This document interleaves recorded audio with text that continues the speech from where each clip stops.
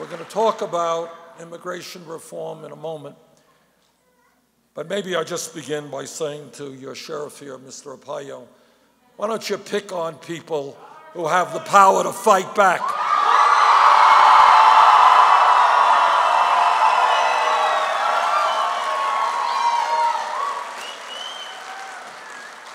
Stop picking on children like Catherine and others.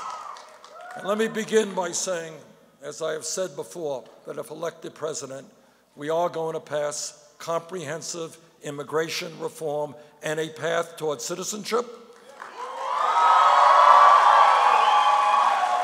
Whether Mr. Arpaio likes it or not. And if the Congress doesn't do what it's supposed to do, we will use the executive powers of the presidency to the full extent possible.